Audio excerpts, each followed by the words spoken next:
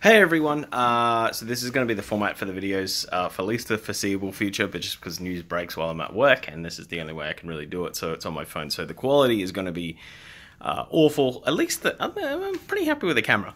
Anyway, let's run through. Namestnikov has been traded to the Ottawa Senators for a 4th round pick next year in 2021, and Nick Ebert, who's a defenseman who has yet to play a game in the NHL and is 25 years old, so let's talk about the trade. So the Rangers pretty much do a cap dump here. I mean, that's really what they've done. They had to retain $750,000, so they get $3.2 million off the books. I feel like that they think that they've got a good team this year. Didn't really need another languishing forward in the bottom 6. I feel like they've got a pretty good setup there, so obviously they're looking to make a bit of a splash at some point this season with another trade, so that extra $3.2 million is going to help them long term. What they get for it is obviously a 4th round pick, which is a throwaway. I think the percentage of them making it is less than 10% for them to play more than 200 games, so not too much. And Nick Ebert, who was in the AHL, went to play KHL for a season, SHL for 2 years. He's a defenseman. Seemed to have a really good year in the SHL last time he went there. So I don't know if there's an NHL capable player there. Obviously, it's very hard to find those sort of details, but he did have a lot of points. He was almost a point a game. I think he was 10 shy of a point a game in Sweden. So that's a pretty good effort.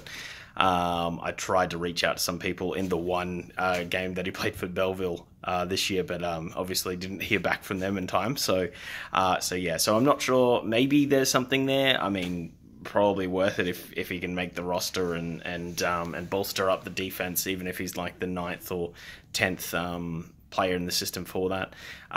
So really, it's more just a cap dump.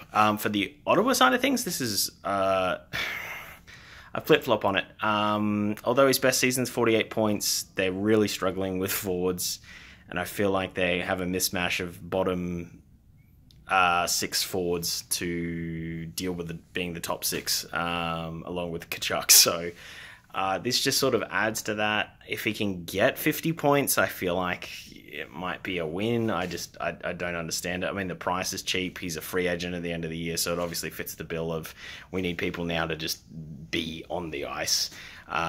So yeah, so it's a weird trade. I like what the Rangers have done. Obviously this is just someone for a stopgap for Ottawa, so for both parties, what they wanted seems to be pretty good, but obviously the Rangers with losing some cap does very well in this, and it'll be interesting to see if there's another move down the road with their new inherited cap space. So yeah, so stay tuned on the Rangers. Don't sleep on them. They're probably not done yet, and we'll see what they can do. Anyway, guys, thank you so much for watching. Hit the like button.